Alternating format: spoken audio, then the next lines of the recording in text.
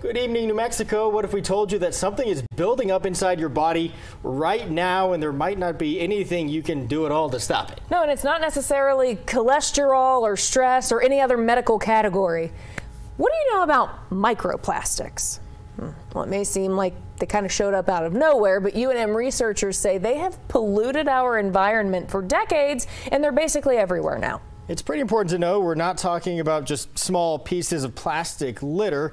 Microplastics are microscopic plastic particles you can't even see with the naked eye. Researchers say they're in our oceans, rivers, lakes, soil, the clouds, even the air we breathe, the food we eat, and all throughout our bodies. So yeah, all of that may sound alarming, but Griffin Rushton met with the UNM researchers behind a pretty revealing study into these microplastics, and even with that, they say there's still so much we don't know about these things. Yeah, there is, including how they affect our health, but more answers are coming. Now, those researchers at UNM, they estimate that we consume about 5 grams of microplastics a week. That's roughly about the same amount of plastic in this little white credit card right here, if you can believe it. Now, what happens once these microplastics are inside our body? Still a mystery, but UNM researchers are getting close to figuring it out, one study at a time.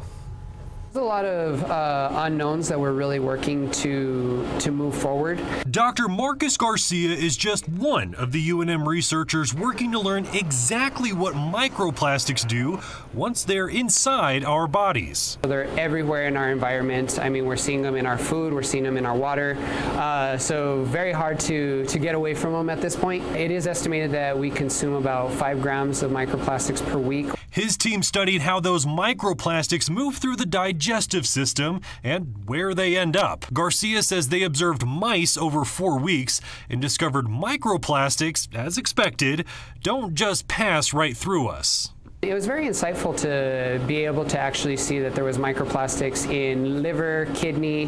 Of course, we saw some in the colon as well, but one of the most insightful things is that we were actually able to identify these microplastics as transporting into the brain as well. UNM researchers recently studied human placentas and found microplastics in every one of their samples. Previous research also confirmed there are microplastics in our blood, and that means they can be anywhere in the body. But researchers still don't know exactly what microplastics do to our bodies. There are many unknown questions that we're still working to answer. Are these microplastics, as they accumulate in our body, leading to some of these chronic conditions, or how are they going to affect individuals who may already have these chronic conditions? Garcia says answering those questions is the next step before we really understand how serious the microplastic problem is. This is something that isn't going to be going away anytime soon. As long as we can have that information and have people aware of what's going into our bodies, that's going to be something that's going to be very important for pushing that needle forward in terms of change as well. Dr. Garcia says UNM is actually a leader in microplastics research, and he expects they're going to be doing more studies. So some of those big questions that we were talking about, they could be answered right here in New Mexico. Yeah, because my top question is, where do microplastics even come from? Well, I'm sure a lot of you are wondering that too, but it's not a simple answer. They come from a lot of places. Of course, things like a plastic water bottle like this one, in a landfill, it can release microplastics into the environment, but so can your car tires and even some of the clothes you wear. This KOB4 polo that we've got right here, this is 100% polyester. It's a synthetic fabric. Research reportedly suggests that synthetic fabrics like this, they can release some microplastics into water while in the washing machine, and those microplastics aren't very easily caught by wastewater filters. So again, I mean, these things are kind of coming from everywhere. Yeah, it sounds like it.